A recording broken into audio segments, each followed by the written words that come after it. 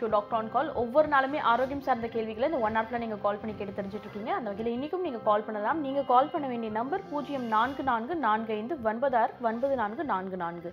இன்னைக்கு நீங்க கேட்கக்கூடிய அனைத்து ஆரோக்கியம் சார்ந்த கேள்விகளுக்குமே பதில் அளிக்கிறதுக்காக ட்ரெடிஷனல் கேர் ஹாஸ்பிட்டல்லேருந்து டாக்டர் ராஜலட்சுமி வந்திருக்காங்க. அவங்க ஃபர்ஸ்ட் ஷோ வெல்கம் பண்ணலாம். வணக்கம் மேம். வணக்கம்.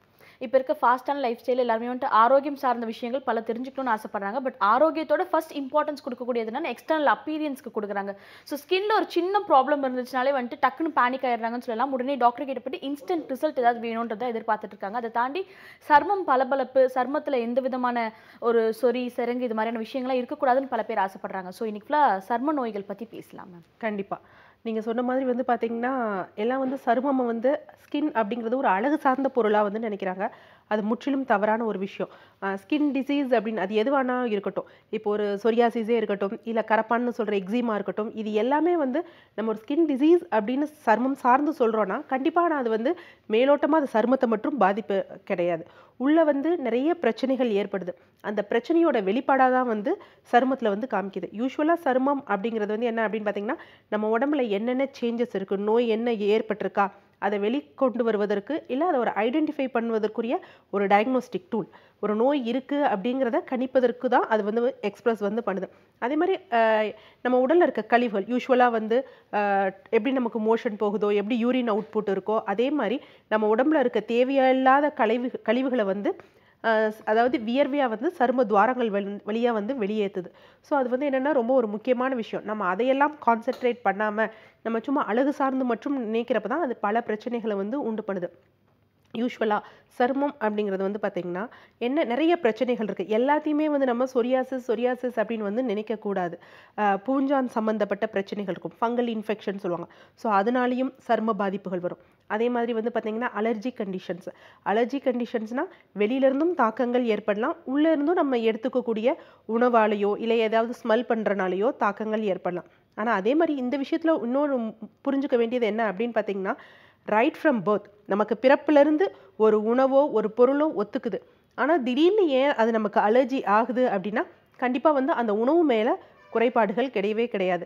நம்ம உடம்புல தான் அதிக கழிவுகள் தேங்குறப்ப என்ன ஆகும் அப்படின்னா இந்த இது எக்ஸ்டர்னலாவோ இன்டர்னலோ நம்ம எடுக்கிறப்ப உடம்பு வந்து ஒரு எதிர்வினை சக்தியை உண்டு பண்ணுது. ஸோ அலர்ஜி அப்படிங்கிறப்ப அதை வந்து நம்ம ரெக்டிஃபை பண்ண பார்க்கணும், அந்த உணவை வந்து நம்ம நீக்க பார்க்கக்கூடாது. அதே மாதிரி ஆட்டோ இம்யூன் டிசார்டர் அப்படின்னு பரவலாக சொல்கிறாங்க. என்ன அப்படின்னா நம்ம உடலில் இருக்க அந்த செல்களையே வந்து உடம்புக்கு தேவைப்படாத செல்கள் நினச்சி அந்த நோய் எதிர்ப்பு சக்தியை வந்து உண்டு பண்ணுற செல்கள் வந்து அதை அழிக்க ஆரம்பிக்கும். ஸோ அந்த மாதிரி நேரத்தில் வரதான் நம்ம சொல்கிற இந்த சொரியாசிஸ்ங்கிற விஷயம், அதே மாதிரி கரப்பான், இந்த மாதிரி பிரச்சனைகள் வந்து வரும். அதே மாதிரி நம்ம ஸ்கின்ல வந்து பார்த்திங்கன்னா சில நிரம்பிகள் வந்து இருக்குது, மெலனின் அப்படிங்கிறது இருக்குது. ஸோ அது அளவுக்கு அதிகமாகிறப்பையும் குறையிறப்பையும் பிரச்சனைகள் வரும்.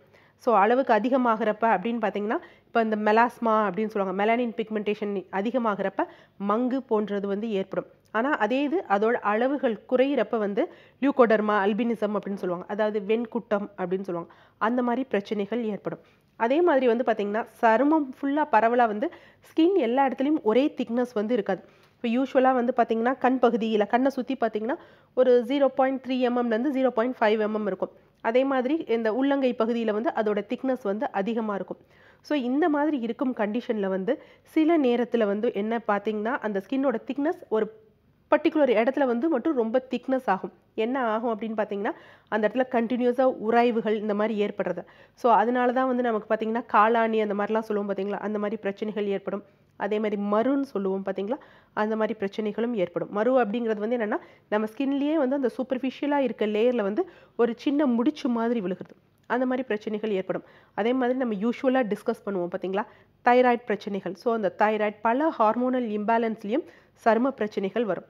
இங்கே வந்து பார்த்திங்கன்னா அந்த சருமத்தை மட்டும் நம்ம வந்து சரி செய்யணும்னு நினைக்கக்கூடாது. யூஸ்வலாக தைராய்டில் வந்து நம்ம முன்னாடியே வந்து இது பண்ண மாதிரி இந்த சின்ன சின்ன மரு அந்த மாதிரி வரும். அதே மாதிரி பிசிஓடியில் ஈஸ்ட்ரோஜன் ப்ராஜெஸ்ட்ரான் அதோட ஹார்மோனல் இம்பேலன்ஸ் இருக்கிறப்ப அந்த கழுத்தை சுற்றி மட்டும் வந்து பார்த்திங்கன்னா ஒரு கரும் படையாக இருக்கும், அழுக்கு படையாட்டம் இருக்கும். என்ன தான் நம்ம ஸ்க்ரப் பண்ணாலும் கிளென்ஸ் பண்ணாலும் அவ்வளோ சீக்கிரம் வந்து போகாது. ஸோ அந்ததுக்கு நம்ம அந்த ஹார்மோனலை சரி பண்ணுறதுக்கு பண்ணால் தான் கரெக்டாக இருக்கும். அதே மாதிரி இந்த மங்கு அப்படிங்கிறது வந்து பார்த்திங்கன்னா பெண்களுக்கு அந்த கருவுற்ற காலத்தில் வரும். ஒன்ஸ் அது குழந்தை பிறந்த பிறகு பார்த்திங்கன்னா அந்த மங்கு வந்து நார்மல் ஆகிடும். அதே மாதிரி வந்து பார்த்தீங்கன்னா அந்த மெனோபாசல் சிண்ட்ரோம் அப்படின்னு சொல்லுவாங்க. ஒருத்தருக்கு வந்து அந்த பூப்பு தடை, அதாவது அவங்களோட பீரியட் ஸ்டாப் ஆக போகுது அப்படிங்கிறப்ப அந்த நேரத்துலையும் வந்து ஸ்கின்ல வந்து இந்த மங்கு போன்ற விஷயம் வந்து ஏற்படும். ஸோ இப்படி எல்லாமே வந்து என்ன அப்படின்னு பார்த்தீங்கன்னா ஸ்கின்ங்கிறது நம்ம எக்ஸ்டர்னலாக நினைக்கக்கூடாது. ஓகே, நமக்கு இது தெரிஞ்சிடுச்சு, அது வந்து நம்ம வந்து என்ன பிரச்சனைகள் இருக்கணும், எல்லா ஸ்கின் டிசீஸ்னா எல்லாத்தையுமே சொரியாசிஸ்ன்னு நினைக்கக்கூடாது. ஏன்னா வந்து கரப்பானும் சொரியாசிஸ்க்குரியது இருக்கும், அதே மாதிரி சொரியாசிஸ்க்கும் அந்த பிரச்சனைகள் எல்லாம் ஒரே மாதிரி இருக்கும். ஆனால் சொரியாசிஸில் நடக்கிறது என்ன அப்படின்னு பார்த்தீங்கன்னா நம்ம நினைக்கிற மாதிரி நம்ம ஸ்கின் இப்படியே இருக்கிறது கிடையாது. ஒவ்வொரு நாளும் வந்து பார்த்தீங்கன்னா கீழேருந்து கீழே டெர்மிஸ்னு ஒரு லேயர் இருக்குது. ஸோ அது வழியாக மேலே மேலே வந்து அந்த தேவையில்லாத சின்ன சின்ன செதில்களாக உதிரும், கண்ணுக்கு தெரியாத அளவுக்கு. இது வந்து ப்ராசஸ் வந்து கிட்டத்தட்ட வந்து பார்த்தீங்கன்னா ஒரு 6 வாரம் வரைக்கும் போகும். அதனால நமக்கு அது தெரியறது கிடையாது. ஸ்ட்ரேட்டம் கார்னியம்னு சொல்லுவாங்க, மேலே ஒரு லேயர் வரும். ஆனால் இந்த சொரியாசிஸ் மாதிரி கண்டிஷனில் என்ன ஆகும்னு பார்த்தீங்கன்னா இந்த 6 வாரம் நடக்க வேண்டியது என்ன ஆகும் அப்படின்னு பார்த்தீங்கன்னா வெறும் 4 நாட்களில் நடக்கும். அப்போ யோசிச்சு பாருங்க, அதோட ப்ராசஸ் வந்து எவ்வளோ ஃபாஸ்ட்டாக இருக்குது. ஸோ அது ஃபாஸ்ட்டாக இருக்கனால தான் நமக்கு வந்து கண்ணுக்கு வந்து தெரியுது. ஸோ இந்த மாதிரி என்ன அப்படின்னா இங்கே வந்து நம்ம வந்து வெளியில் வந்து ஒரு டாபிக்கல் அப்ளிகேஷன் போட்டுட்டு சொரியாசிஸ் சரியாக போயிடணும் அப்படின்னு நினைக்கிறது கண்டிப்பாக தவறான ஒரு விஷயம். ஸோ என்ன பிரச்சனைகளால் வருது, நிறைய பேருக்கு ஸ்ட்ரெஸ் ஃபேக்டர்லாம் இருக்கும், அதெல்லாம் பார்த்து இது பண்ணுறப்ப எந்த ஒரு சரும வியாதியும் குணப்படுத்த முடியாதது கிடையாது. ஓகே மேம், தொடர்ச்சியாக பேசலாம். நிகழ்ச்சியோட ஃபர்ஸ்ட் காலர் இணைப்பில் இருக்காங்க. ஹலோ ஹலோ, வணக்கம். நீங்கள் லைனில் தான் இருக்கீங்க, பேசலாம். இது doctor on call. Hello madam. வணக்கம்மா, சொல்லுங்கள். உங்கள் பேர் என்ன, இங்கிருந்து கூப்பிடுறீங்க? நான் வந்து சென்னையிலேருந்து பேசுகிறேன். என் பேர் வந்து ஃபாத்திமா. ஓகே ஃபாத்திமா, இப்போ யாருக்காகம்மா கேட்டு தெரிஞ்சுக்க போகிறீங்க? எனக்காக தான் கேட்கணும். உங்கள் வயசு என்னம்மா? என்னோட வயசு வந்து 32. ஓகேம்மா, பேசலாமா? டாக்டர் இணைப்பில் தான் இருக்காங்க. வணக்கம் ஃபாத்திமா. எனக்கு வந்து ஒரு 5 வருஷமாவே வந்து அரிப்பு இருக்கு. ஓகே. உடம்பு ஃபுல்லாவே அரிக்கும். அப்போ வந்து எவ்வளோ டாக்டர்கிட்ட காமிச்சேன், பிளட் டெஸ்ட், இந்த ஸ்கின்ல வந்து ஊசி போட்டு பார்ப்பாங்களே என்னென்ன இது ஒத்துக்கல அதெல்லாம் பார்த்தாங்க. அப்புறம் வந்து ஒன்றும் இல்லை அப்படின்ட்டாங்க. 2-3 பொருள் மட்டும் சாப்பிடாதீங்க, டீ குடிக்காதீங்க அப்படின்னாங்க. அதுக்கப்புறம் வந்து சாப்பிடாம இருந்தாலும் அரிக்க தான் செய்யுது. எவ்வளோ டாக்டர்கிட்ட காமிச்சேன். அப்புறம் சில டாக்டர் வந்து சொன்னாங்க இது வந்து சில பேருக்கு வந்தா எதனாலன்னு கண்டுபிடிக்க முடியாதுமா அப்படின்னு சொல்லிட்டாங்க. அதனால இந்த சிட்ரிஷன் மாத்திரை தான் போட்டுட்டு இருக்கேன். ஆனா இப்போ ஒரு 2 மாசமா ரொம்ப அரிக்குது. அதுவும் இல்லாம பிறப்புறுப்புலையும் இப்போ அரிக்குது. ஓகேம்மா, இந்த மாதிரி உங்களுக்கு வந்து எந்த உணவெல்லாம் வேண்டான்னு சொன்னாங்க? எனக்கு வந்து ஆப்பிள், மஞ்சள் வாழைப்பழம், பீட்ரூட்டு, டீ, அவ்வளவுதான் சொன்னாங்க. இதெல்லாம் சாப்பிடுங்க, அதெல்லாம் நீங்க எதுவும் அவாய்ட் பண்ண வேண்டாம். உங்களுக்கு அந்த அரிப்பு எடுக்குது பாத்தீங்களா, அந்த நேரத்துல வந்து தடிப்பா ஏற்படுதாமா? இல்ல, ஏற்படல. எப்பமாவது ஒரு நேரம் தான் அப்படி ஆகுது. ரொம்ப ஆனதான் ஆகுது. மாத்திரை போடல, ரொம்ப இதுதான் ஆகுது. ஆனா தினம் மாத்திரை போட தான் செய்யறேன். அந்த அரிப்பு வந்து முடிஞ்ச பிறகு அதுவே வந்து எந்த ஒரு வடுவும் விடாம அப்படியே போயிடுதா, இல்ல ஏதாவது கொப்பளம் மாதிரி கிளம்புதா? இல்ல, எனக்கு வந்து எப்ப அரிச்சாலுமே அந்த இது தடிப்பே ஆகாது. என்னைக்காவது ஒரு நாள் தான் அப்படி ஆகுமே தவிர எப்பவுமே ஆகாது. தைராய்டு டெஸ்ட் பண்ணிருக்கீங்களா? இல்ல, பண்ணதில்ல. மோஷன் நார்மலா போகுதா? நார்மலா போகுது. நார்மலானா காலைல எந்திரிச்சோடனே போகுதா, இல்ல இருகல் தன்மை இருக்கா? இல்ல, காலையில எந்திரிச்சோடனே பாத்ரூம். அடிக்கடி தும்மல், தலைவலி, இல்ல சளி பிடிக்கிற மாதிரி பிரச்சனைகள் ஏற்படுதா? இல்ல மேடம். இந்த பிரச்சனைகள் எதுவும் ஏற்பட்டது கிடையாது? இல்ல. சரி, ஓகே.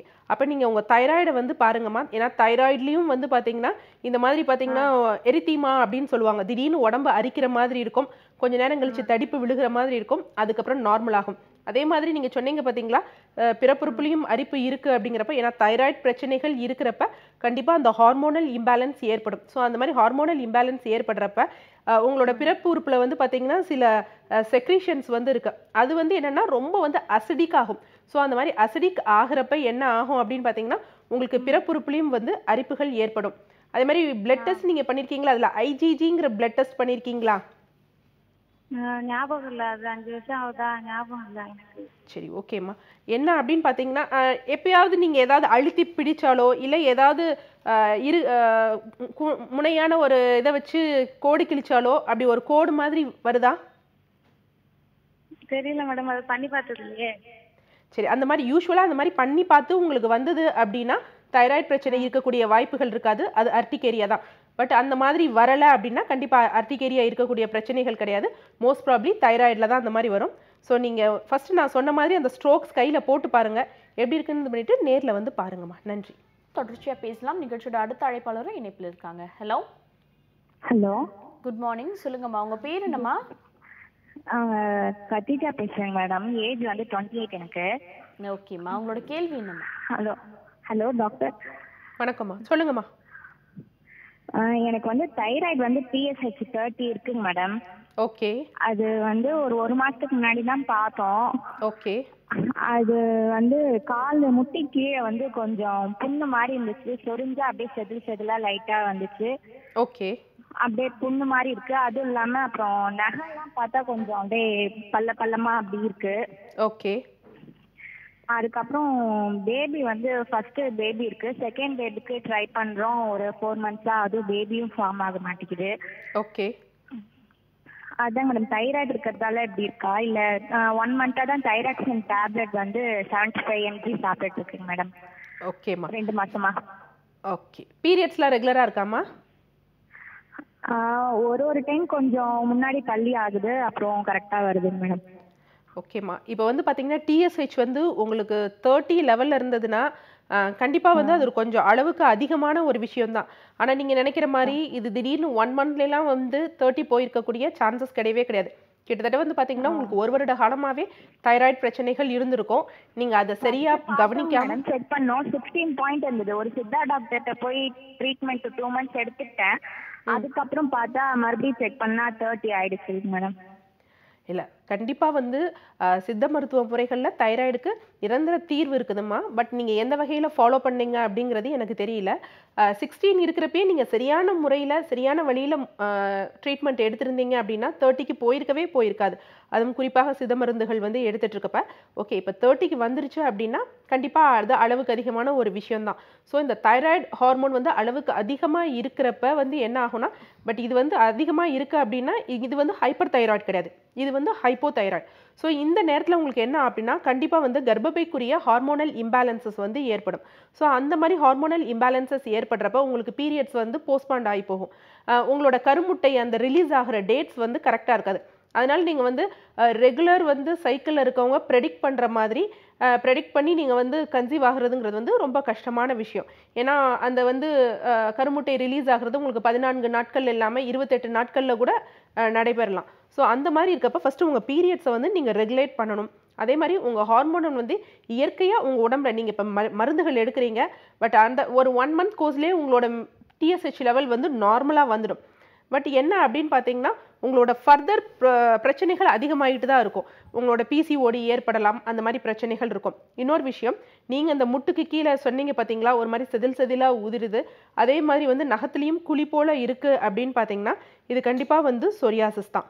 ஸோ இங்கே என்ன ஒரு விஷயம் வந்து நம்ம ரெண்டுக்கும் வந்து பொருத்தி பார்க்க வேண்டிய விஷயம் என்ன அப்படின்னு பார்த்தீங்கன்னா, இங்கே உங்களுக்கு இருக்கிறது வந்து thyroid it's not an normal இது கிடையாது. நம்ம ஏற்கனவே முன்னாடி டிஸ்கஸ் பண்ண மாதிரி தைராய்ட்லேயே நிறைய வகை இருக்குது. அதில் வந்து என்னன்னா ஆட்டோ இம்யூன் தைராய்டிட்டிஸ் அப்படின்னு சொல்லுவாங்க. அதாவது இந்த ஆட்டோ இம்யூன் செல்ஸ்கள் பாதிக்கப்படுறனால ஒரு வகையான தைராய்டிட்டிஸ் வரும். ஸோ அந்த வகையான உங்களுக்கு தைராய்டு வந்ததுனால தான் உங்களோட TSH லெவல் வந்து 30க்கு போயிருக்கு. ஸோ அதனால தான் உங்களுக்கு சொரியாசிஸும் வந்திருக்கு.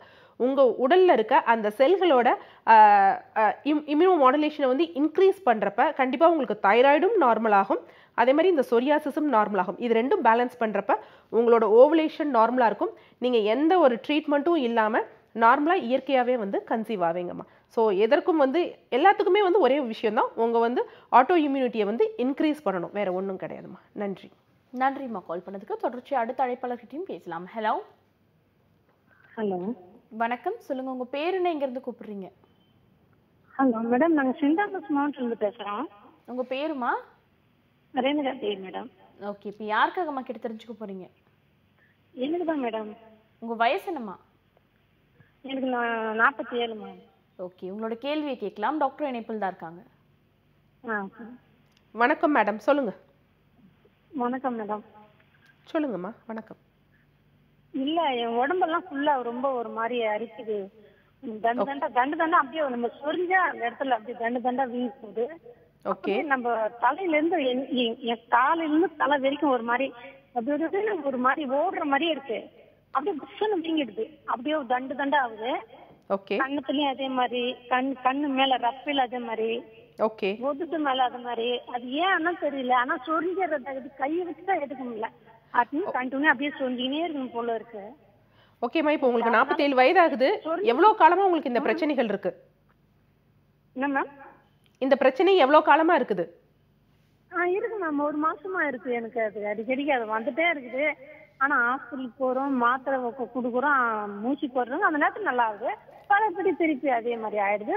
சுருங்கி உடனே கொஞ்ச நேரத்துல, ஆனா 1 ஹவர்க்குள்ள தூக்கத்தான் எனக்கு கெட்டு போகுது. எனக்கு நைட்ல தூங்கும் போது ரொம்ப அரிக்குது. பீரியட்ஸ்லாம் ரெகுலரா இருக்காமா? என்ன மேம்? பீரியட்ஸ் இல்ல மேம், எனக்கு இப்போ அது நின்று போச்சு, வர்றதில்ல. நின்று எவ்வளவு காலம் ஆகுது? அது நின்று 2 வருஷத்துக்கு மேல ஆகுது மேம். 2 வருஷத்துக்கு முன்னாடி நின்றுச்சு. யூஸ்வலா வந்து பாத்தீங்கன்னா இந்த ஹார்மோனல் இது அரெஸ்ட் ஆன பிறகு யூஸ்வலா வந்து ப்ரீ மெனோபாசல் சிண்ட்ரோம் அப்படின்னு சொல்லுவோம். அந்த நேரத்துல தான் ஹாட் ஃபிளாஷஸ் வரும் அப்படிங்கிறது கிடையாது. அந்த ஸ்டாப் ஆன பிறகு வந்து என்ன பாத்தீங்கன்னா ஒரு 2 இயர்ஸ் 3 இயர்ஸ்க்கு கூட அந்த பெண்களுக்கு வந்து ஹாட் ஃபிளாஷர்னு சொல்லுவாங்க. இவங்க சொல்ற மாதிரி அந்த தடிப்பு ஏற்படுற மாதிரி இருக்கும், அரிப்பு ஏற்படுற மாதிரி இருக்கும். அது மாதிரி உடல்ல வந்து பாத்தீங்கன்னா எங்கேயோ நரம்புகள் ஓடுற மாதிரி இருக்கும். இந்த மாதிரி யூஸ்வலான சிம்டம்ஸ் இருக்கும். ஸோ இதற்காக நீங்க வந்து என்ன பண்ண வேண்டாம், எதற்காக அந்த இதை சப்ரஸ் பண்றதுக்காக மாத்திரைகள்லாம் எடுக்க வேண்டாம். யூஸ்வலா இதுக்கு நான் வீட்டில் சொல்ற மாதிரி ஒரு ரெமெடி சொல்றேன், அதை நீங்க ஃபாலோ பண்ணாலே போதும். என்ன அப்படின்னு பாத்தீங்கன்னா முருங்கைக்காய் இருக்கு பாத்தீங்களாமா, பச்சை முருங்கைக்காய். அம்மா இணைப்புல இருக்கீங்களாமா? சொல்லுங்க மேடம். பச்சை முருங்கைக்காய் இருக்கு பாத்தீங்களா, அந்த முருங்கைக்காயை வந்து பிளந்தீங்க அப்படின்னு பாத்தீங்கன்னா உள்ள விதைகள் வந்து இருக்கும். ஸோ அந்த விதைகள் வந்து டெய்லி ஒரு 8 விதை வந்து மார்னிங் எம்டி ஸ்டமக்ல வந்து சாப்பிடுங்க, சரியா? அதே மாதிரி வந்து பாத்தீங்கன்னா கல்யாண முருங்கை இலை சாறு வந்து என்ன பண்ணுங்க, டெய்லி காலையில ஒரு 30 ml எடுத்துக்கோங்க. ஸோ இந்த மட்டும் நீங்க ஃபாலோ பண்ணிட்டு வாங்க. வித்தின் 1 மந்த்லயே உங்களுக்கு இந்த அரிப்புகள் வந்து இல்லாம ஆயிரும். ஸோ இப்போ நான் சொல்றது எதுவுமே வந்து உங்க சருமத்துக்கு கிடையவே கிடையாது. என்ன ஒரு விஷயம்னா உங்க உடல்ல வந்து கழிவுகள் இருக்கு. அதே மாதிரி அந்த ஹார்மோனல் நிக்கிறனால அந்த ஒரு அந்த ஹார்மோன்ஸ் குறையறனால ஒரு இம்பேலன்ஸ் மாதிரி வரும். இங்க இம்பேலன்ஸ் கூட சொல்லக்கூடாது, ஃபுல்லா வந்து அது ட்ரைன் அவுட் ஆகும். ஸோ அதனால ஏற்படக்கூடியது தான். ஸோ இது 2 மட்டும் நீங்கள் ஃபாலோ பண்ணுங்க, உங்களுக்கு அந்த அரிப்பு தடிப்பு இதெல்லாம் ஃபுல்லாக இல்லாமல் ஆயிரும். அதே மாதிரி வாரம் 2 முறையாவது உடலுக்கு வந்து நலுங்கு மாவு போட்டு குளிங்க. தொடர்ந்து வந்து சோப்பே வந்து யூஸ் பண்ணாதீங்க. நன்றி. நன்றிம்மா கால் பண்ணதுக்கு. தொடர்ச்சி அடுத்த அழைப்பாளர்கிட்டையும் பேசலாம். ஹலோ ஹலோ, வணக்கம், சொல்லுங்க உங்க பேர் என்ன, இங்க இருந்து கூப்பிடுறீங்க?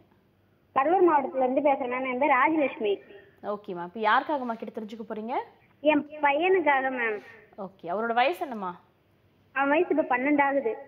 ஓகேம்மா, உங்களோட கேள்வியை கேட்கலாமா? டாக்டர் இணைப்பில் தான் இருக்காங்க. சரிங்க மேம், சரிங்க. ஹலோ, வணக்கம்மா, சொல்லுங்க. வணக்கம் டாக்டர். என் பையனுக்கு வந்து 12 வயசு ஆகுது. ஓகே. அவனுக்கு வந்து 1.5 வயசுல இருந்தே நம்ம கை முட்டிக்கும் கீழே, கால் முட்டிக்கும் கீழே நம்மளுக்கு வேர்க்கூர் பெரிய சைஸ்ல வந்து எப்படி மேம் இருக்கு அந்த மாதிரி வந்தது. அது வந்து உடச்சி எடுத்தோம்னா அப்படியே சீடு மாதிரி வரல, தண்ணி மாதிரி வந்தது. இப்போ கால் ஃபுல்லாவும் இருக்கு, கை முட்டிக்கும் ஃபுல்லா இருக்கு. ஓகே. 1.5 வயசுல இருந்து நான் கவர்மெண்ட் ஹாஸ்பிட்டலையும் பார்த்துட்டேன், பிரைவேட்ல ஸ்கின் டாக்டர்கிட்டையும் பார்த்துட்டு வந்துட்டேன். ஆனால் தொடர்ந்து ஸ்கின் டாக்டர் தான் பார்த்துட்டு வந்தேன், கியூர் ஆகவே இல்லை. டேப்லெட்டு அந்த மெடிசன் லோஷன் எல்லாம் தடவுக்குள்ள கிளியர் ஆகுது. கரெக்டாக 1 வாரம் கழிச்சுன்னு திரும்பி ஏதோ மாதிரியே வருது. பையனுக்கு சொல்லுங்க சொல்லுங்கம்மா, சொல்லுங்க. சொரிஞ்சுக்கிறான் மேம், அவன் நைட்ல தூங்கவே மாட்டேங்கிறான், ரொம்ப சொரிஞ்சுக்கிறான். அது மாதிரி அந்த தழும்பெல்லாம் வந்து கருப்பு அப்படியே கால் கீழே ஃபுல்லா இருக்கு, கை ஃபுல்லா இருக்கு. அது எதனால வருதுன்னே கண்டுபிடிக்க முடியலங்கிறாங்க. ஆமாம், இந்த ஏஜில் யூஸ்வலாக குழந்தைகளுக்கு வருது அப்படின்னா 2 விஷயத்தால தான் வரும். ஒன்று மலச்சிக்கலால் வரும், அதாவது அவங்க வந்து எடுக்கிற உணவில் வந்து ரொம்ப கடையில் இந்த மாதிரிலாம் வாங்கி சாப்பிடுவாங்க. ஸோ அந்த மாதிரி இருக்கிறப்ப வயிற்றில் வந்து புழுக்கள் ஏற்படலாம். ஸோ அந்த புழுக்களால் வரலாம். அதே மாதிரி மலச்சிக்கல் ஏற்படுறப்ப உள்ளே வந்து அந்த தேவையில்லாத டாக்ஸின்ஸ், அந்த அழுக்குகள் வந்து சேர்றப்பையும் குழந்தைகளுக்கு அந்த மாதிரி வரலாம். இதெல்லாம் விட ரொம்ப அதிகமாக வர்றது காரணம் என்ன அப்படின்னு பார்த்தீங்கன்னா நுரையீரல் கழிவுகள், அதாவது அடிக்கடி சளி பிடிக்கிறது. அந்த மாதிரி உங்கள் பையனுக்கு இருக்கா சின்ன வயசுலேருந்து? தலையை கொஞ்சம் வலிக்குற மாதிரி இருக்கு, ஜுரம் வரும், கண்ணு இருக்கும்.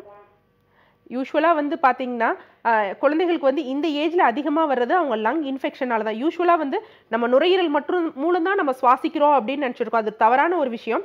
நம்ம திசு சுவாசம் அப்படின்னு சொல்லுவாங்க, அதாவது சருமத்து மூலியம் ஒரு சுவாசம் நடந்துட்டு இருக்கும். ஸோ இங்கே பிரச்சனைகள் ஏற்படுறப்ப கண்டிப்பாக வந்து அது சருமத்தில் தான் அதிகமாக சுவாசம் ஏற்படும். ஸோ அது தொடர்ந்து அந்த செயல்களில் ஈடுபடுறப்ப அதுலயும் அடைப்புகள் ஏற்பட்டு இந்த மாதிரி அந்த அழுக்குகள் வெளியேற முடியாதபடி என்ன ஆகும் அப்படின்னு பார்த்தீங்கன்னா இந்த மாதிரி அரிப்பு, கொப்பளங்கள், சீல் கோர்த்துக்கிறது, இந்த மாதிரி பிரச்சனைகள்லாம் வந்து ஏற்படும்.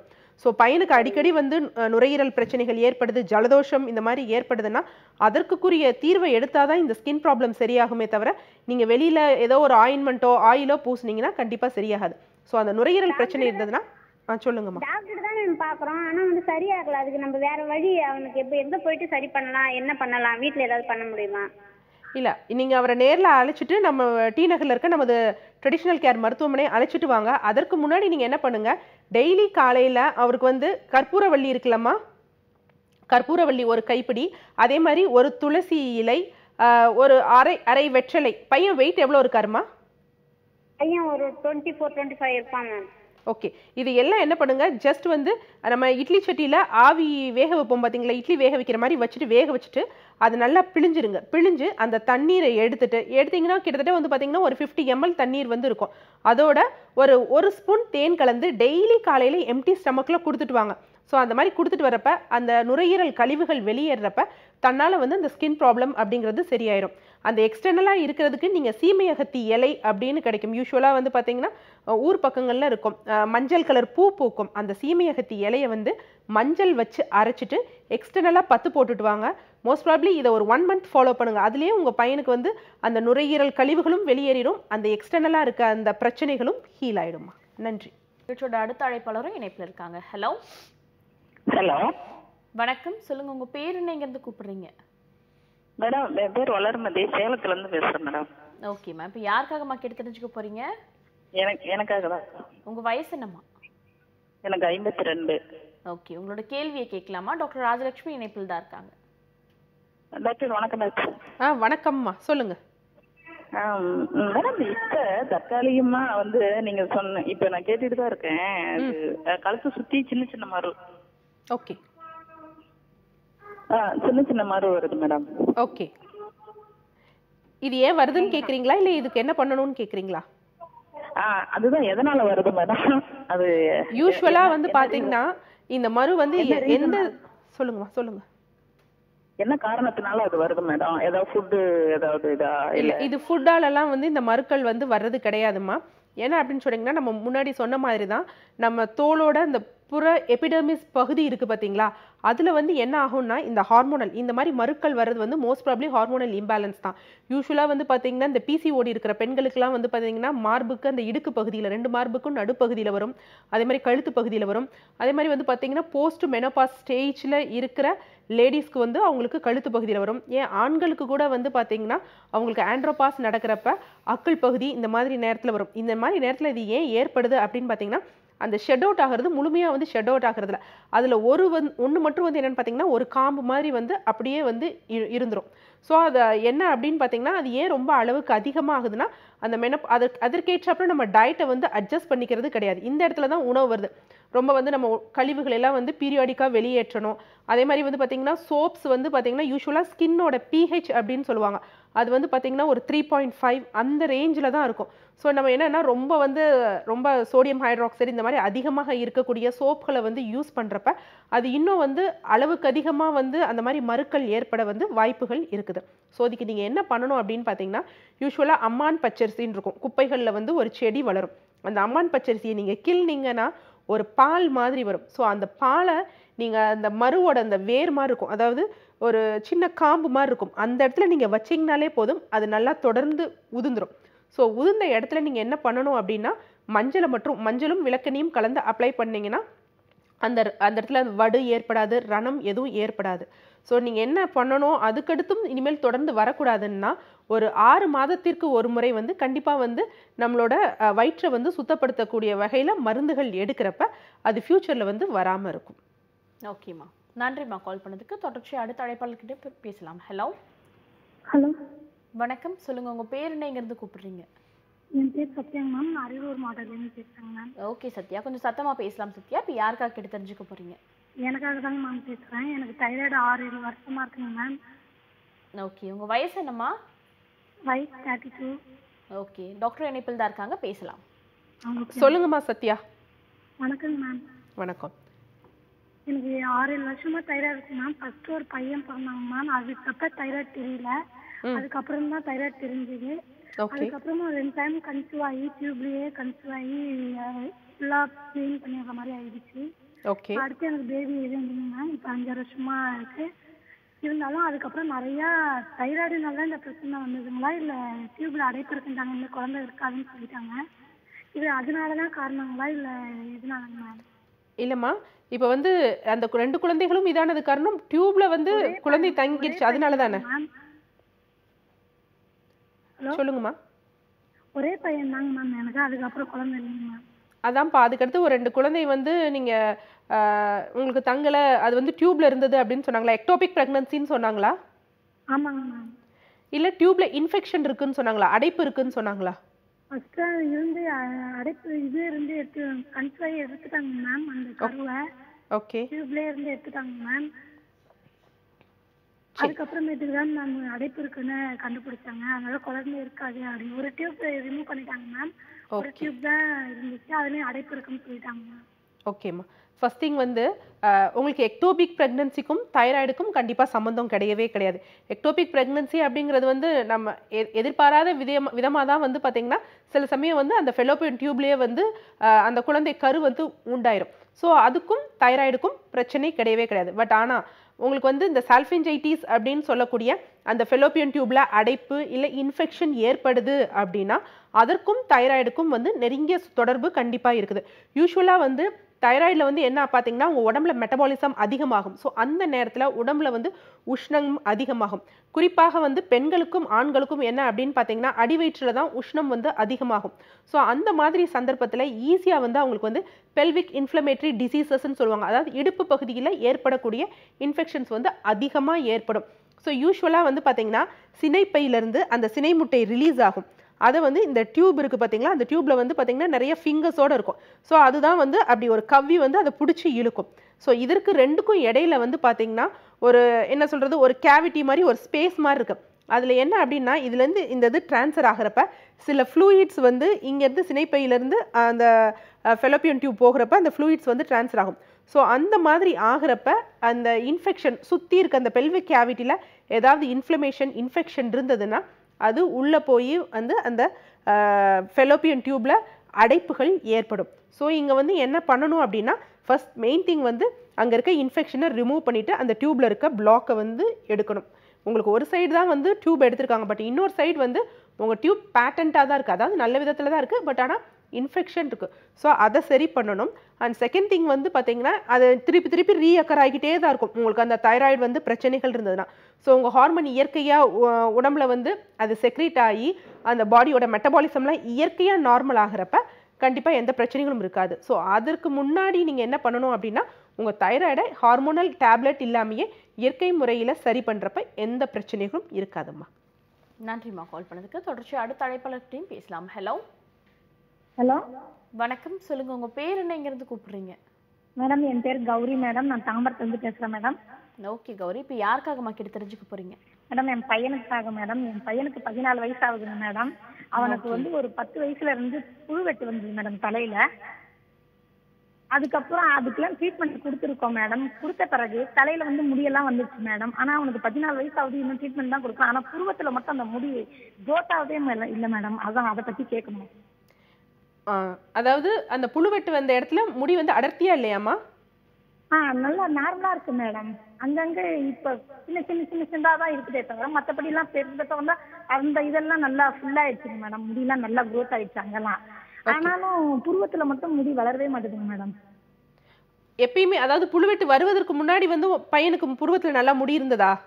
இருந்துங்க மேடம், புருவத்துல முடி இருந்ததுங்க மேடம். ஏன்னா யூஸ்வலா வந்து பாத்தீங்கன்னா நீங்க அந்த உங்களுக்கு பையனுக்கு வந்தது பாத்தீங்கன்னா அலோபேஷியா ஏரியேட்டா புழுவெட்டு. ஸோ அதனாலதான் வந்து அவருக்கு வந்து பேட்சா ரவுண்டா முடி வந்து இதா இருக்கும். இதுல சில பேருக்கு வந்து பாத்தீங்கன்னா அலோபேஷியா டோட்டாலிஸ் அப்படின்னு சொல்லுவாங்க. அதாவது தலையும் தாண்டி புருவத்துல எல்லாம் வந்து அந்த முடிகள் வந்து லாஸ் ஆகும். ப்ளஸ் நீங்கள் ஒழுங்காக கரெக்டாக ட்ரீட்மெண்ட் எடுத்த பிறகு உங்களுக்கு அங்கே முடி வளர்ச்சி ஏற்பட்டிருக்கு, இங்கே ஏற்பட்டிருக்கு. புருவத்தில் வந்து நீங்கள் சொல்கிற மாதிரி வளர்ச்சி இல்லை, பட் ஆனால் டிஸ்பர்ஸாக அங்கே இங்கே இருக்குது அப்படின்னா கண்டிப்பாக வந்து நீங்கள் வந்து இதை புழுவெட்டுக்கு சம்மந்தப்படுத்தி எடுத்துக்க வேண்டாம். ஒருவேளை அப்பாவோ அம்மாவோ தாத்தாவோ இவங்க யாருக்காவது புருவ முடிகள் வந்து பார்த்திங்கன்னா அடர்த்தியாக இல்லாமல் கொஞ்சம் பரவலாக இருந்துச்சுன்னா அதே மாதிரி அந்த குழந்தைகளுக்கும் வரக்கூடிய வாய்ப்புகள் இருக்குது. ஸோ புழுவெட்டுனா அந்த மாதிரி பரவலாக இருக்காது, டிஸ்பர்ஸ்டாக இருக்காது. கண்டிப்பாக வந்து ஒரு பகுதியில் இல்லாமல் இருக்கும், இல்லைனா வந்து நுனி பகுதியில் இல்லாமல் இருக்கும். ஸோ இதுக்காக நீங்கள் போட்டு வந்து குழப்பிக்காதீங்க. பட் ஆனால் ஃப்யூச்சரில் பையனுக்கு இந்த மாதிரி புழுவெட்டு வரக்கூடாது அப்படின்னா உணவு விஷயத்தில் ரொம்ப ஆரோக்கியமாக இருங்க. எந்த வகையான செயற்கையான ரசாயன உப்புக்கள் கலந்த அல்லது நிறமிகள் கலந்த உணவை மட்டும் கொடுக்காதீங்க. இந்த மாதிரி புருவம் இருக்கிறது பிரச்சனை இல்லைம்மா. ஓகே, நன்றிம்மா கால் பண்ணதுக்கு. தொடர்ச்சி அடுத்த அழைப்பாளர்கிட்டையும் பேசலாம். ஹலோ ஹலோ, வணக்கம், சொல்லுங்க உங்க பேர் என்ன, எங்க இருந்து கூப்பிடுறீங்க? என் பேர் லதாங்க, சென்னையில இருந்து கால் பண்ணிருக்கேன். ஓகே, இப்போ யாருக்காக கேட்டு தெரிஞ்சுக்க போறீங்க? ஃபர்ஸ்ட் எனக்காக கேட்கணும், அப்புறம் என் டாக்டருக்கு ஒரு கேள்வி கேட்கணும். ஓகேம்மா, உங்களோட வயசு என்னம்மா? எனக்கு 37 இயர்ஸ்ங்க. ஓகே, பேசலாமா? டாக்டர் இணைப்பில் தான் இருக்காங்க. வணக்கம் லதா, சொல்லுங்கம்மா. டாக்டர், எனக்கு ஒரு 15 இயர்ஸ் அப்படி இருக்கும்போதுல இருந்து எனக்கு நம்ம ஒரு இடத்துல ரொம்ப நேரம் உட்காந்துருக்கோம் அப்படின்னா அந்த காலெல்லாம் விறுவிறுன்னு ஆக்குற மாதிரி அப்படி இருக்கும். அது நார்மலுங்களா இல்ல? ஏன்னா இப்ப எனக்கு கையெல்லாம் கூட ரொம்ப நேரம் அப்படியே வச்சிருந்தோம், ரொம்ப நேரம் ஒரு ஒர்க் பண்ணிட்டு இருக்கோம்னா அதே மாதிரி இந்த விறுவிறுன்னு வருது.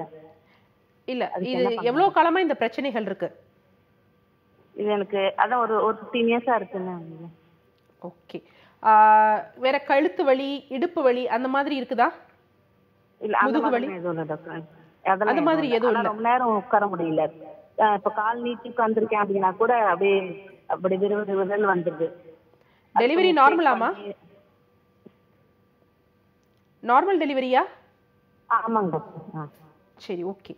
உங்களுக்கு இந்த மாதிரி இருக்கு அப்படின்னா 2 விஷயத்துல இருக்கலாம். யூஸ்வலா ஸ்பைனல் கார்டில் கம்ப்ரெஷன் ஏதாவது இருந்ததுன்னா அந்த மாதிரி நீங்க சொல்ற மாதிரி விறுவிறுன்னு அந்த மாதிரி வரலாம். அதே மாதிரி ரத்த ஓட்டம் சீரா இல்லைனாலும் இந்த மாதிரி பிரச்சனைகள் உங்களுக்கு ஏற்படும். இருந்தாலும் என்ன அப்படின்னு பார்த்தீங்கன்னா, யூஸ்வலாக நீங்கள் என்ன பண்ணணும் அப்படின்னு பார்த்தீங்கன்னா, நம்ம உடம்புல இருக்க எல்லா ஜாயின்ஸ், அதாவது என்னன்னு பார்த்தீங்கன்னா கழுத்து பகுதி, அது மாதிரி ஷோல்டர், இந்த எல்போ, அதே மாதிரி இந்த ரிஸ்ட் ஜாயிண்ட், இடுப்பு பகுதி, முட்டி, அதே மாதிரி பார்த்தீங்கன்னா இந்த கொலுசு போடுவோம் பார்த்தீங்களா, ஆங்கிள் ஜாயிண்ட், இது எல்லாத்துலேயுமே ஒரு 5 ரொட்டேஷன், கிளாக் வைஸில் ஒரு 5 ரொட்டேஷன், ஆன்டி கிளாக் வைஸில் ஒரு 5 ரொட்டேஷன். இந்த மாதிரி ரொட்டேஷன் நீங்கள் இந்த 37 இயர்ஸ்லேருந்து தொடர்ந்து நீங்கள் ஃபாலோ பண்ணிங்கன்னா கண்டிப்பாக உங்களுக்கு இந்த மாதிரி பிரச்சனைகள், கம்ப்ரெஷன்ஸ் ஏற்படாது. ரத்த ஓட்டம் சீராக இருக்கும். அதே மாதிரி ஃபியூச்சரில் ஆஸ்டியோ ஆர்த்ரைட்டிஸோ இல்லை ஆஸ்டியோஃபைட்டிக் சேஞ்சஸோ கண்டிப்பாக வராது. ஸோ இந்த எக்ஸசைஸை நீங்கள் தொடர்ந்து பண்ணுங்கள். நீங்கள் 15 டேஸ் பண்ணுறப்பே உடலில் நல்ல மாற்றம் ஏற்படுமா. நிகழ்ச்சியோட அடுத்த அழைப்பாளரும் இணைப்பில் இருக்காங்க. ஹலோ ஹலோ, வணக்கம், சொல்லுங்க உங்க பேர் என்ன, எங்க இருந்து கூப்பிடுறீங்க? மேடம், என்னோட நேம் வனிதா, மதுரையில இருந்து கால் பண்றேன் madam. Okay Vanitha, okay, doctor இணைப்பில் தான் இருக்காங்க. இப்போ யாருக்காக நீங்க கேட்டு தெரிஞ்சுக்க போறீங்க? எனக்காக தான் மேம். உங்க வயசு? 36 மேடம். ஓகே, டாக்டர் கிட்ட பேசலாமா? வணக்கம் வனிதா, சொல்லுங்கம்மா. Good morning ma'am. Good morning ma'am. எனக்கு தைராய்டு 8 இயர்ஸா இருந்தது. இப்போ கண்ட்ரோலா இருக்கு. ஓகே. ஆனா அந்த இஞ்சி, பூண்டு, புளி, எலுமிச்சை, தயிர், ஆப்பிள் இந்த மாதிரியான ஐட்டம் சாப்பிட்டோம்னா உடம்புல அரிப்பு ஏற்படுது மேடம். ஓகே. அது நம்ம சொரிஞ்சோம் அப்படின்னா தடிப்பா வந்துடும். அந்த இடம் ரொம்ப ஹீட் ஆயிடுது. ஓகே. அது போக குடல்ல புழு இருக்கிற மாதிரி எனக்கு ஒரு ஃபீலிங் இருக்கு. ஓகே. எனக்கு சைனஸ் ப்ராப்ளம் இருக்கு, அப்புறம் நிறைய ப்ராப்ளம் இருக்கு. ஃபைபர் எடிமாவுக்கு சர்ஜரி பண்ணிருக்கு, நோஸ்ல ஸ்டெப்டோபிளாஸ்டி பண்ணிருக்கோம். ஓகே. பைல்ஸும் இருக்கு மேம். ஓகே. 2012 பாத்தீங்கன்னா ஃபங்கல் இன்ஃபெக்ஷன் மாதிரி வந்தது. உடம்புல கொப்பளமா பஸ் ஃபார்ம் ஆயிருந்துச்சு. அதுக்கு ட்ரீட்மெண்ட் பண்ணியிருந்தோம். ஓகே. நிப்பிள்ளையும் கொஞ்சம் லைட்டா இன்ஃபெக்ஷன் இருந்தது, அதுக்கும் ட்ரீட்மெண்ட் பண்ணிருக்கு மேம். ஆனா இந்த அரிப்பு வர்றப்ப சிட்ரிசன் டேப்லெட் 0.5 போட்டோம் அப்படின்னா ஓகே கண்ட்ரோல் ஆயிடுது. பட் திருப்பி இந்த பேக்கரி ஐட்டம், அந்த முன்னாடி சொன்ன மாதிரி இஞ்சி, பூண்டு இதெல்லாம் சாப்பிட்டோம் அப்படின்னா அரிப்பு ரொம்ப ஓவர் ஆயிடுது, தடிப்பா வந்துருது மேம். ஓகேம்மா, இதுக்கு என்ன ரீசன்? அதான் நீங்க சொன்னது பாத்தீங்கன்னா ஒரு எல்லாத்தையுமே கம்பைன் பண்ணி நம்ம நேயர்களுக்கு அழகா எக்ஸாம்பிள் சொல்றதுக்காக தான் நீங்க சொல்லியிருக்கீங்க. ஃபர்ஸ்ட் திங் நீங்க சொன்னீங்க பாத்தீங்களா, எனக்கு தைராய்டு கண்ட்ரோல்ல தான் இருக்கு அப்படின்னு. நீங்க மாத்திரைகள் போட்டு கண்ட்ரோல்ல தான் இருக்கு. ஸோ தைராய்டு உங்களுக்கு நார்மலா இல்லை, கண்ட்ரோலாக தான் இருக்கு. ஸோ நீங்க சொல்ல எல்லா விஷயமும் எடுத்துக்கோங்களேன். யூஸ்வலாக நம்ம என்ன சொல்லியிருக்கோம், தைராய்டில் மெட்டபாலிசம் ஜாஸ்தியாகும், உடல்ல உஷ்ணம் அதிகமாகும். ஸோ அதனால தான் உங்களுக்கு பைல்ஸ் இந்த மாதிரி பிரச்சனைகள் ஏற்படுது. அதே மாதிரி பார்த்தீங்கன்னா தைராய்டில் சரும பிரச்சனைகள் ஏற்படும். அதே மாதிரி அவங்களோட உடம்புல பார்த்தீங்கன்னா முக்கியமாக இந்த மார்புக்கு அடிப்பகுதிகளில், அதே மாதிரி பார்த்தீங்கன்னா தொடை இடுக்கு இந்த மாதிரி பகுதிகளில் பெர்ஸ்பிரேஷன், அதாவது மாய்ஸ்சர் கண்டென்ட் கொஞ்சம் அதிகமாகிற மாதிரி இருக்கும். ஸோ அதனால அவங்களுக்கு ஈஸியாக ஃபங்கல் இன்ஃபெக்ஷன் ஏற்படும். அதே மாதிரி சைனசைட்டிஸ் இதுவும் அதை தொடர்ந்து ஏற்படக்கூடிய ஒரு விஷயம்தான். இன்னொன்று நீங்கள் செப்டல் டீவியேஷன் சொல்கிறீங்க. அது முக்கியமாக எல்லாரும் ஒரு புரிஞ்சுக்க வேண்டிய விஷயம். செப்டோபிளாஸ்டி அவசியம் பண்ணணுங்கிற அவசியம் கிடையாது. ஏன்னா எல்லாருக்குமே நடுவில் இருக்க அந்த செப்டம் ஸ்ட்ரைட்டாக இருக்கணுங்கிற அவசியம் கிடையவே கிடையாது. அதே மாதிரி எல்லோருமே பார்த்தீங்கன்னா ஒரே மூக்கு துவாரத்தில் 2 மூக்கு துவாரத்துலையும் சுவாசிக்கிறது கிடையாது, ஒரு பக்கம் தான் சுவாசிப்போம். ஸோ நமக்கே என்ன தோணும் அப்படின்னா நான் ஒரு பக்கம் தான் சுவாசிக்கிறேன்னு. ஸோ யூஸ்வலாக போய் எக்ஸாமின் பண்ணுவோம். எக்ஸாமின் பண்ணுறப்போ பார்த்தீங்கன்னா செப்டல் டீவியேஷனாக இருக்குன்னு சொல்லி அதை கரெக்ஷன் பண்ணுவாங்க. ஸோ அந்த சர்ஜரி வந்து அவசியம் இல்லாத ஒரு விஷயம். ஸோ என்ன அப்படின்னு பார்த்தீங்கன்னா உங்களோட கம்பைண்டாக இன்னொரு விஷயம் எதுக்காக சர்ஜரி பண்ணியிருக்கீங்களா? எதுக்காகமா? பிரஸ்ட்ல வந்து ஃபைப்ராய்டு எடிமா இருந்தா அதுக்கு சர்ஜரி பண்ணிருக்கோம். ஓகே. அதே மாதிரி இந்த ஃபைப்ராய்டு விஷயம், அதே மாதிரி இந்த நிப்பிள்ல டிஸ்சார்ஜ் இருக்குது அப்படின்னு சொன்னீங்க பார்த்தீங்களா, இது எல்லாமே வந்து ஹார்மோனல் இம்பேலன்ஸ். ஸோ இது எல்லாமே ரிலேட்டட் டு தைராய்டு தான். இங்கே என்ன முக்கியமான விஷயம் நடக்கணும், நீங்கள் பார்க்க வேண்டிய விஷயம் அப்படின்னு பண்ணால், உங்கள் தைராய்டு வந்து ஹார்மோன் வந்து உங்களுக்கு உங்கள் கிளாண்ட்லேருந்து வந்து செக்ரீட் ஆகவே இல்லை. எல்லாமே வந்து நீங்கள் ஆர்டிஃபிஷியலாக வந்து சிந்தட்டிக்காக ஒன்று தயாரித்த ஒன்று உங்கள் உடலுக்கு வந்து செலுத்துறீங்க. ஸோ உங்கள் பிளட் லெவலில் மட்டும் T3, T4, TSH இதெல்லாம் நார்மலாக இருக்கும். பட் என்ன அப்படின்னா அது பண்ணக்கூடிய ஃபங்க்ஷன்ஸ் எல்லாம் பண்ணுற அளவுக்கு நீங்கள் எடுக்கக்கூடிய அந்த சிந்தட்டிக் வந்து அவ்வளோ ஹார்மோன் யூஸ் ஆகாது. உங்கள் ஹார்மோனே செக்ரீட் ஆகிறப்ப தான் உங்கள் உடம்புக்கு என்ன தேவை அப்படிங்கிறத வந்து பண்ண முடியும். ஸோ நேச்சுரலாகவே நமது இயற்கை மருத்துவ முறையிலேயே தைராய்டை வந்து ஃபுல்லாக வந்து நம்ம க்யூர் பண்ணிக்கலாம். அது ஹைப்போதைராய்டுனாலும் ஹைப்பர் தைராய்டுனாலும். ஸோ அப்படி பண்ணாலே வந்து நார்மல் ஆகிடும், எல்லா பிரச்சனைகளும் சால்வ் ஆகிடும். ஸோ மதுரையிலேயே நமது ட்ரெடிஷ்னல் கேர் மருத்துவமனை இருக்குது, நேரில் வந்து பாருங்கள். முடிஞ்சால் நான் 21st வருவேன், அப்போ வந்து பாருங்கள். நீங்கள் ரீசெண்டாக எடுத்த ஒரு தைராய்டு ப்ரொஃபைலோட வந்து பாருங்கம்மா. நன்றி.